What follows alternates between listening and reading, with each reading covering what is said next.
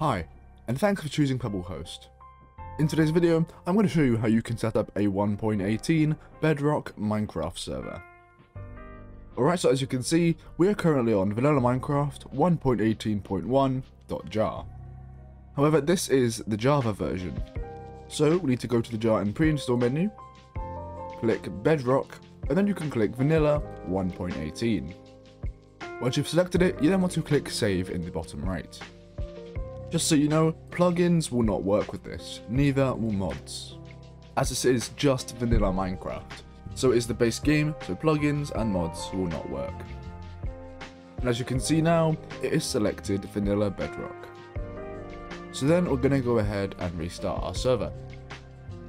Alright, so I've now restarted the server, and I'm going to go ahead and open Bedrock. Alright, so as you can see, we've loaded up Minecraft. We then want to click play, and go to servers. My server is already here at the bottom, but if you don't know how to do that, you can click add server. It will then ask for a server name, which you can put anything. I'm just going to, spam my keyboard. Then for the server address, you want to go back to PebbleHost. And as you can see on the IP, there are some numbers here.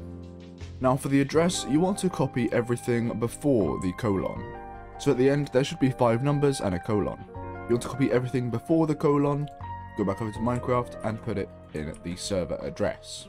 And then for the port, we can go back to PebbleHost, and the port is these 5 numbers here. So there we go, don't include the colon, make sure you don't do that. And then you can just get rid of this, and there we go. So now we've got our server, we can click save, and as you see, I've already added the server before. So as you can see right here, we can go ahead and join the server. And there we go, we have now loaded in to the Minecraft server. Anyway, that is it. It's really easy to set up a Bedrock server with PebbleHost.